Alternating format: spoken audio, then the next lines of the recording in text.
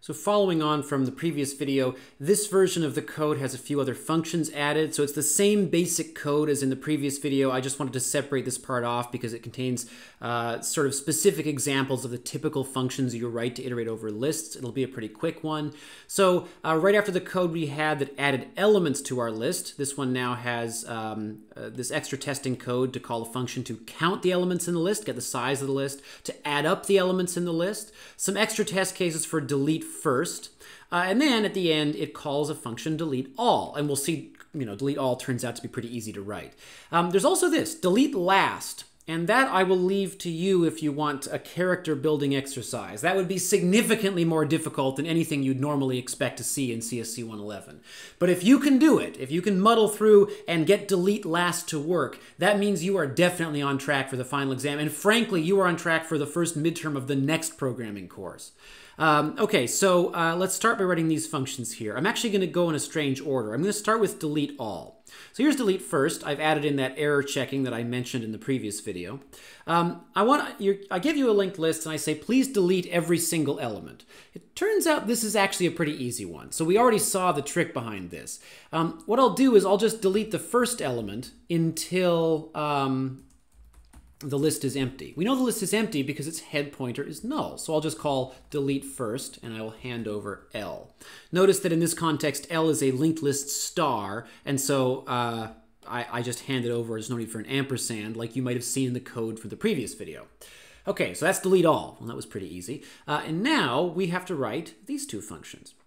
So sum elements. Now, what I want to do here, this is no different really than the loop I would use to add up the elements of an array. The thing I need to do differently is I need to find a way of iterating over a linked list instead. Now, we've done that. We've printed out the elements of a list by iterating over it. So I'm going to create a variable for my sum and then eventually return that. And down here, same story. If I want to count the elements in the list, well, I guess what I want to do is I want to create a variable for my count, and we'll start at 0, and then I want to return it. Okay, and I'm going to start with count elements because maybe it's obvious that's sort of the easier of the two. So I'll draw myself a sketch of a linked list.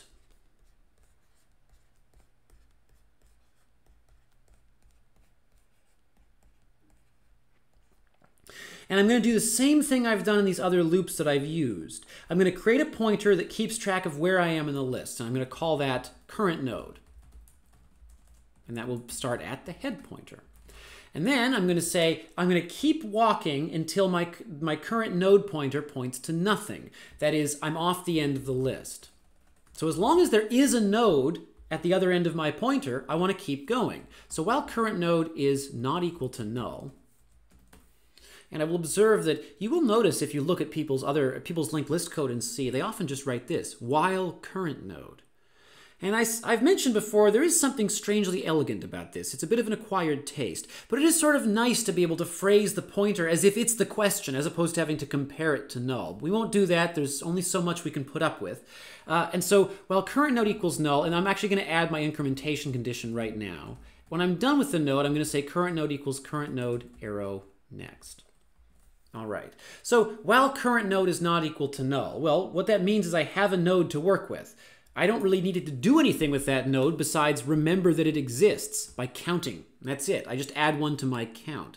So let's try that. I think we can try that without having to do too much else. So this warning is never going to go away because I'm not going to write delete last in this video. Int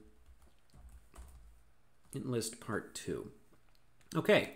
L2 contains 10 elements. That makes sense. The squares of 0 up to 9. L1 contains 5 elements. Okay, great. But before I go further, maybe it's pretty clear what I do for the sum case. I'm going to put this in comments, and I'm going to make an observation, which is that, hey, wait a minute. So for the loop, the initialization is this. Make a new variable, set it to something. The incrementation is this. Current node equals current node arrow next. And the loop continuation condition is this.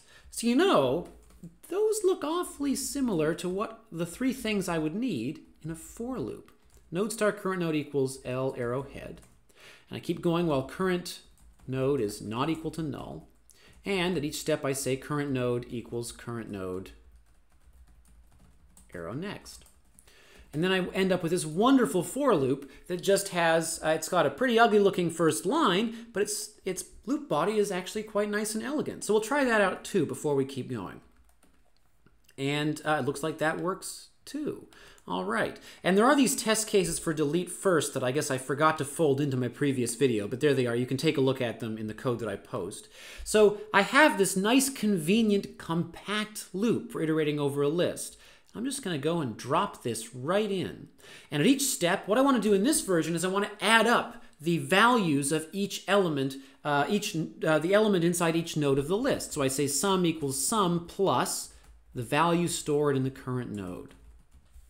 We'll save that, and we'll run it. And we now have to try and verify this. So let's see. What is the sum? Okay. What's the sum of all this stuff? Well, 17 plus 10 plus 6. Don't trust me. Years of experience tell me this does equal 33. Plus 100 plus 200 gives me 333.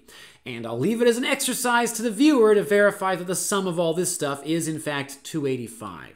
And so there are some examples of how we would write functions that need to iterate over a linked list to work with it. And if you think about it, anything you can do by iterating over an array, you can now do with a linked list using a loop that's been set up like this. We'll clear the diagram.